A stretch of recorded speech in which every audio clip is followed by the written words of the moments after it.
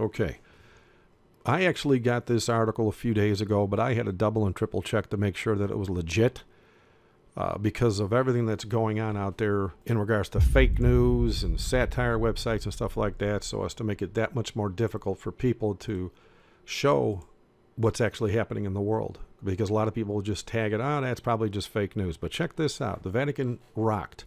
Police raid drug-fueled gay orgy at Cardinal's apartment. Now, keep in mind that a cardinal is only second to the Pope. The order of promotion, if you will, which is totally unbiblical in the Roman Catholic Church, is you start off as a priest, then you go to become a bishop, then an archbishop, then a cardinal, and then if you are elected, a pope, and that's it. It's about as well. There's a monk in there, down by the priest and stuff like that with the monasteries, which is also a strange thing if you think about it, because when a Roman Catholic becomes aware of Jesus Christ as Savior and wants to share his faith with as many as he possibly can, and he's not someone that they would consider good for the priesthood, they tell him to become a monk, join a monastery, and shut up. The exact opposite of the Great Commission of Jesus Christ. But that's a whole nother video. But check this out with this video. Oh, and by the way, this picture of the Pope acting like he's all shamed and, and it's really bothering him what's happening. No, that's just a political picture. That's all it is. He has been pushing homosexuality since he was a cardinal in Argentina. As a matter of fact, if it wasn't for him, they wouldn't have homosexual unions legalized in Argentina before he became Pope. And so this is all just to keep his moral, quote-unquote, appearance up there where they need it to be. But check it out. It says the Vatican police have raided a cardinal's apartment where a drug-fueled homosexual orgy was taking place. Police entered an apartment at the former palace of the Congregation for the Doctrine of the Faith, or Holy Office, last month, not far from Vatican City. Now, the Holy Office is a new name for the Office of Inquisition. John Paul II, he changed the name of the Office of Inquisition to the Holy Office back during his pontificate. And I did a newsletter and a radio broadcast about that many years ago. But it goes on to say that the occupant of the apartment is alleged to be a priest who serves as a secretary to Cardinal Francesco Coco Palmerio of the Pontifical Council for Legislative Texts and a personal advisor to the Pope. All right, there's the guy right there. And so going on, it says the allegations of the orgy were first published at that foreign newspaper there. And then it says, according to the paper, neighbors became suspicious before complaining about irregular behavior of those coming and going at the apartment. When police showed up at the apartment, they reportedly found drugs and a group of men engaged in sexual activity. The priest was then arrested and taken for questioning. So it just goes on from there. But it's ridiculous how many people actually think that anything's going to change with the Vatican. I did a newsletter years ago. If you go to the news section here and you go to the Truth Provided newsletter, go down to the old format, and if you just type in, Control F or F3 on this page and start typing in the word homosexual, it'll bring you to February 29, 2004 newsletter about Rome's homosexual agenda. I even did a couple of videos on there, as you can see here. But this is what's crazy. And a lot of people ignore this, especially the Roman Catholics. This is why I have such a burden for them and why they can't see that their own children are being attacked and they stay in a church that does openly do this is beyond me. But check it out. Back in 2000, they had a pedophile concert in a Catholic church. The Man-Boy Love Association was involved in everything. And I go into detail about that and so many other things in this article, this newsletter I did years ago. Plus, during John Paul II's pontificate, he vetoed the zero tolerance policy of the Vatican when the molestation scandal was getting so out of hand back then. Well, the cardinals and the bishops decided, okay, zero tolerance. If you guys get caught, that's it, you're out of here. But the Pope vetoed that. Why? Well, it's obvious. I did a newsletter on that many years ago as well.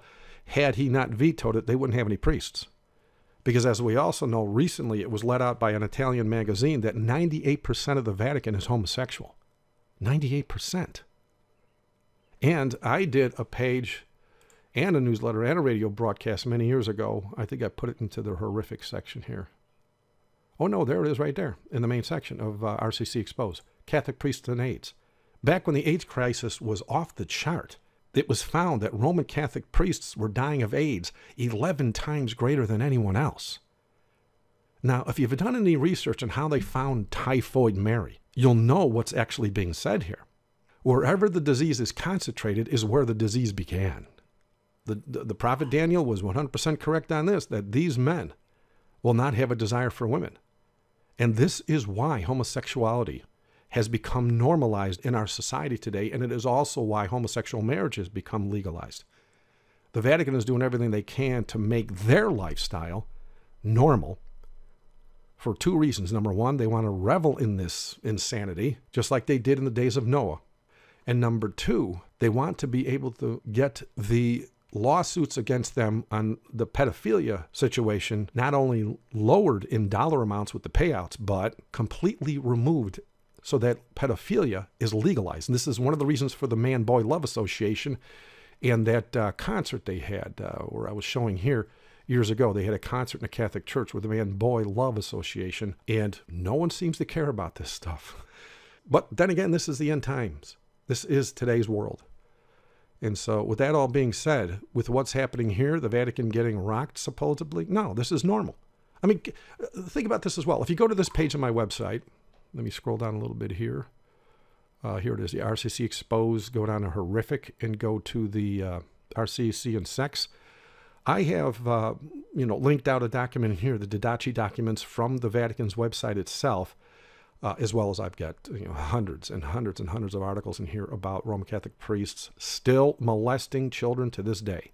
But this was a problem that they've had since day one. And what they do is whenever the scandal gets so overwhelmingly out of control that the general population gets wind of it, they come forward, and especially a pope comes forward and says, we're going to do something about this. We're going to stop this. And that calms the people down for at least a few decades. And then it happens again. And then another pope says the same thing. Oh, we're going to do something. Or we're going to put our foot down. I mean, case in point, how many of us that are in our 50s and 60s have seen the last three popes say the exact same thing? Oh, we're going to put our foot down and stop all this. They never do. They never have any intentions of doing so. And this is why I wrote the newsletter, Rome's Homosexual Agenda. They are not going to stop it. They're going to get it legalized so that it won't be an issue for a man to be alone with a little boy. This is what Rome's all about. This is always what Rome's been about. Even pagan Rome had a problem with homosexuality. So what you're seeing here is normal. What he's doing here is just propaganda to make it look like he is still moral. But do a little research on this man. As a matter of fact, I got a page on the website about him. If you go to the RCC Exposed, go to the popes of Rome, and then you scroll down to Pope Francis. This man's a Jesuit. And right there, I take that's the red section of the actual Jesuit oath that you can get to right here. You wouldn't believe what he said he will do for his church. And it includes murder and ripping children out of the wombs of living women and taking their infants and slamming their heads against the wall to kill them. This is a holy man? Not according to Scripture. Thank you for watching. God bless.